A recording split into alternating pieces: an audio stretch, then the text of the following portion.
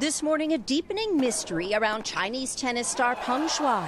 The former world #1 doubles champion hasn't been seen or heard from in weeks since accusing a former top official of China's Communist Party of sexual assault.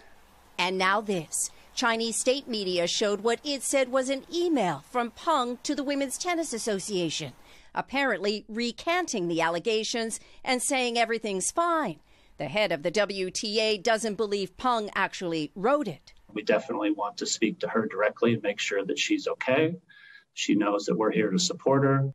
Peng's disappearance and the wide-scale censorship of it here have stunned the tennis world. She won at Wimbledon in 2013 and the French Open the year after.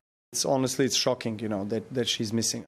Naomi Osaka adding her voice on Twitter. I hope Peng Shuai and her family are safe and okay, she says. I'm in shock of the current situation, and I'm sending love and light her way.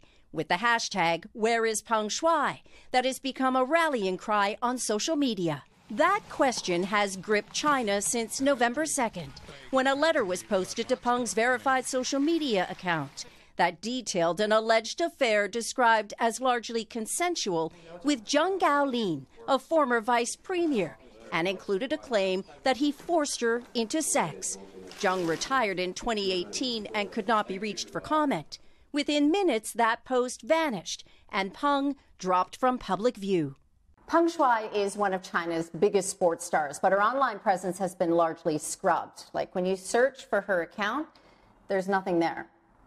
The Chinese Tennis Association won't comment. China's foreign ministry won't address Peng or the allegations, telling NBC News it's not a question about diplomacy. This is an issue of right and wrong, and we have to stand behind this and insist on an investigation. Peng is a former Olympian. With thousands of athletes expected at Beijing's Winter Games, pressure is now mounting here to find answers and to find Peng Shuai. Janis, you talk about the pressure, the calls for the investigation, but does the Women's Tennis Association have any real leverage to kind of pressure China to give more answers here? Well, Savannah, the WTA has 11 tournaments here and a long-term deal worth over $1 billion to hold the tour finals. Yet they're threatening to boycott China if there isn't an investigation into Peng Shuai's allegations and this censorship that has all but erased her from the internet here. Look, companies and sports organizations, the NBA being a good example, know that there are tripwires to doing business in China and that challenging China can carry consequences.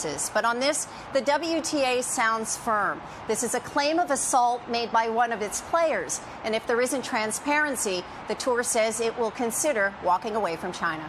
Savannah? Stay on it, Janis. Thank you very much. Appreciate it.